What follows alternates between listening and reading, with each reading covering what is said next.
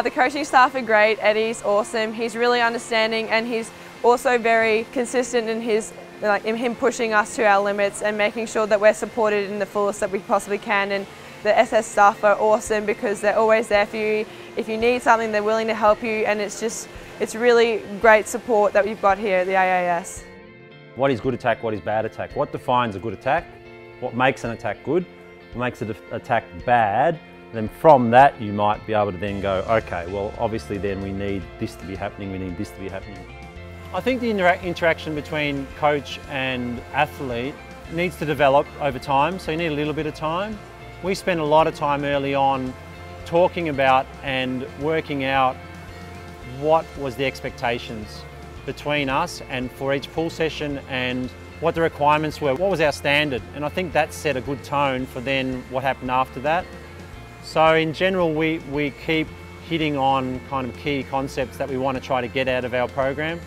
That translates to the pool, and part of it is the skill. So we're talking about skill, learning, dealing with difficult situations and moving forward through those as kind of our keys.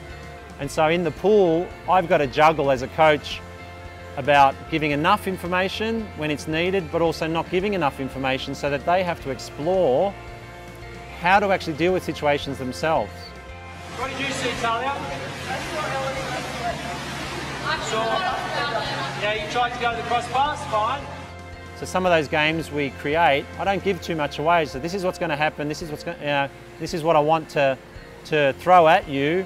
Go and deal with it. And then as we come up against situations, you then maybe have to add in a bit more information, or once they start kind of seeing what needs to happen, then maybe they have sort of higher level questions that need to be dealt with. But so for me, the balance is being supportive, but also not too much, and kind of demanding of them at times about, well, you find that solution, because this is about you developing your skills and your abilities, not necessarily me.